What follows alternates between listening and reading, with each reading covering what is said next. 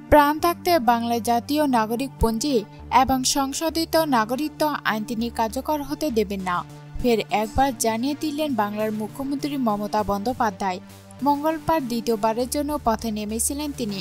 দুপুরে 1টা নাগাদ যাবতপুরের আরবি বাস স্ট্যান্ড থেকে মিছিল করে ভবানীপুরের যদুবাবুর বাজার পর্যন্ত যান। হাজার হাজার মানুষের সামনে সেখানে এমন বার্তা দেন মমতা। মুখ্যমন্ত্রীর নেতৃত্বে আজকের মিছিলে সামিল হয়েছিলেন তৃণমূলের 2 তারকা সাংসদ মিমি চক্রবর্তী এবং নুসরাত জাহানও। মিছিল শুরুর আগে তাদের পাশে নিয়ে মমতা বলেন, নাগরিকত্ব আইন, জাতীয় নাগরিক পঞ্জির বিরুদ্ধে যেসব গণতান্ত্রিক আন্দোলন হচ্ছে সেগুলিকে সহমর্মিতা জানাই। আমরা বাংলায় এনআরসি হতে দেব না, বাংলা ছেড়ে যেতে দেব না কাউকে।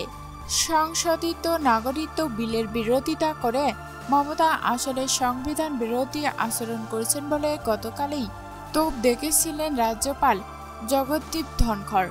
কিন্তু এদিন মুখ্যমন্ত্রী জানিয়ে দেন, বিজেপি ভাবছে দেশ দখল করে নিয়েছে, সংঘাত ছেড়ে আইন পাশ করানো যায়, কিন্তু মানুষের সমর্থন না পেলে তা কার্যকর হয় না।